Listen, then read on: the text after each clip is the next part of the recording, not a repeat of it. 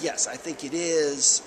I think it's something that should be a priority for governments, and certainly there's a huge incentive for the corporate community that's here to continue to push out undersea cables and continue to connect it to, for example, East Africa, the way they've just started. Fibers just come into Kenya and it's building out. I think that's where the IGF is going to be next year.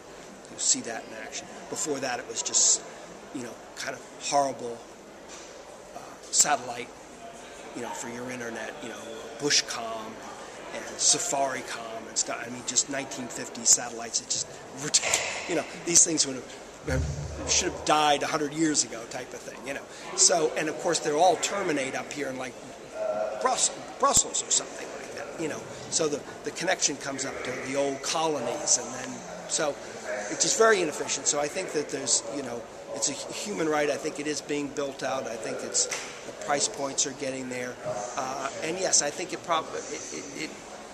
should be, but I don't think it should be something whereby once it becomes a human right, you start looking at it like a utility, or you start looking like it, because then I think you'll